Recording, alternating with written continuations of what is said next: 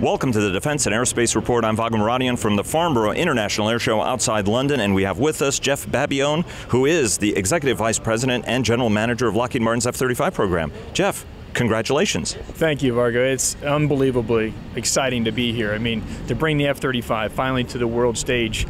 2 years ago, we're just not quite ready, but here, airplane's in a tremendous, just a much, much better place. It's unbelievable to see the support that we have. A great opportunity for the customer, the worldwide community, to see what the F-35 can do.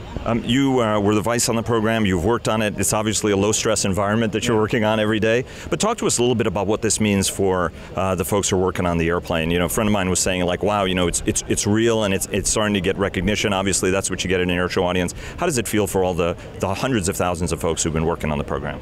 You know, I know it's a great sense of pride to finally see the thing that they've been working on for so many years really thrill primarily the customer. You know, it's all about providing the product and service that our customer wants and seeing what the F-35 can do. We really have met that commitment. It's super exciting. What a great opportunity to showcase the F-35, and I know they're tremendously proud of what they've done.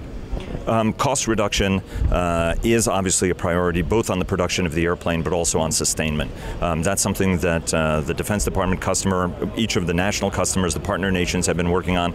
Talk to us a little bit about, you know, while you guys are enjoying it and soaking it up, I know you guys are working on, obviously, the program. The development phase is ongoing in full stride and you're ramping production up.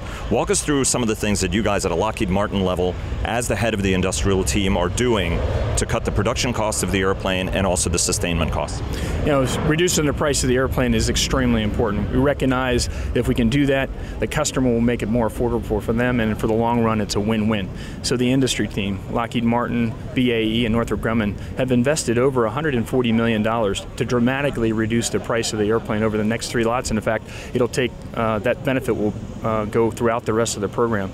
Just in these 3 lots, we're saving over $1.7 billion for the customer. And we're doing that by changing the way we build the airplane. Sometimes changing the materials that we use to a less expensive material that has the same capability, or actually changing the way we build the airplane, automating some of the assemblies now that we do by hand. So it's a really exciting time.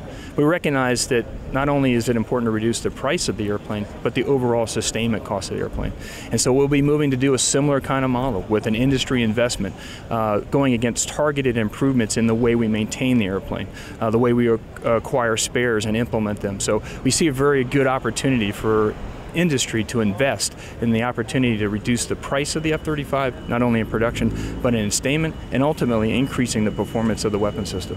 The ALICE system, the Automated Logistics Information System, obviously that, the autonomic, system that is the sort of the maintenance, right? The wholly integrated maintenance backbone of the program has come under some criticism. It has interfered a little bit with development testing and as well as with training. Obviously, you guys are working on a fix on that.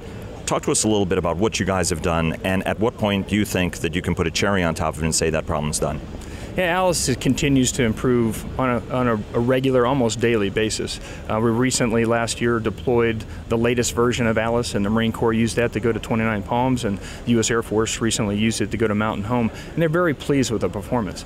Later on this fall, we'll come out with yet another update that we think will be extremely important to our overall customer base. But ultimately, there's one more version of ALICE required to finish out the SDD program, ALICE 3.0, and that should finish out in late 2017. So we're really seeing ALICE mature, much like the overall weapon system, the mission systems. It takes time, but we're doing what we need to do it right, because it's very important we get this right. As you mentioned, ALICE is core at operating, launching, and recovering and maintaining the airplane, and we make sure we get it right for our customer.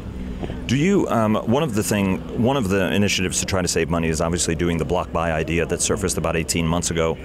General Bogdan has discussed it. Frank Kendall, the Undersecretary for Acquisition, has discussed it. Talk to us a little bit from a corporate standpoint, from Lockheed Martin as the industrial team leader. What are the benefits of it, and how do you rank, how do you do this? What are the opportunities, but also what are the challenges that have to be overcome? Yeah, the opportunity to do a block buy is a huge benefit for the customer. Not only does it significantly reduce the price, but it enables us to stabilize the supply base. So we continue to work with the Joint Program Office to go through various permutations. We understand that perhaps the U.S. government would not join a block buy until Lot 13, that perhaps the partner countries would like to start in Lot 12. And we should see some details of that later on this summer. It would be important that we see that probably in the July-August timeframe, because in order to make sure that we can aggregate the buy, that's where the real savings come from. We call it economic order quantity. So we buy all the parts we need for 500 airplanes instead of just the parts for 100. The supply base can give us a better deal on that.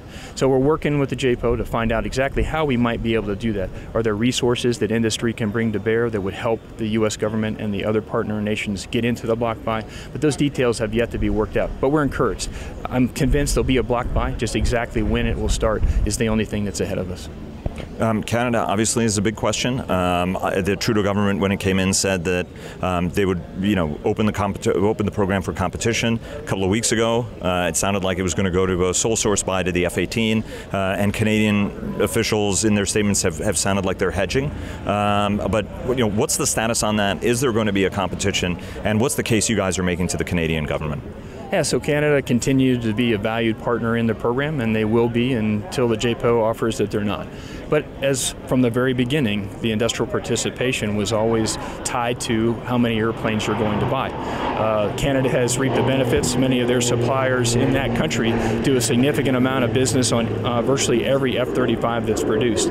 So it's important that we continue to work with the Canadian government to ensure that they go through and purchase the F-35. The latest contact they've had with us is that they're going to provide industry, Lockheed Martin being one of those, a survey to answer various questions about the price of the airplane, the overall cost to sustain the airplane, and we'll participate in that survey.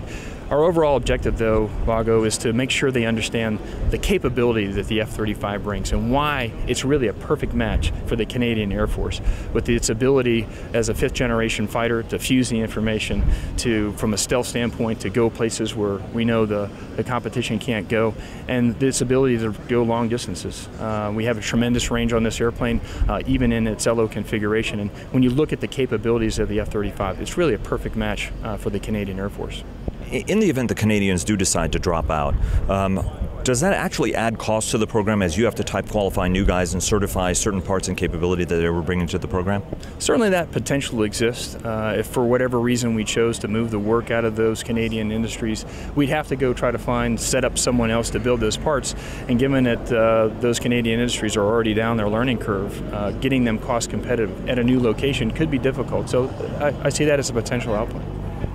You are also a senior executive with Lockheed Martin, so you obviously have a profit and loss, books that you're managing, aside from, just delivering on the program. Wall Street has been a little bit concerned that with each one of these buys that the customer is very happy with. Some of the Wall Street guys are very concerned that you guys are trading off profit margin for that. Talk to us a little bit about how you guys are doing the balance on that to make sure that, you're as profitable as you can be, but you have a customer on a very big program that's as happy as they can be.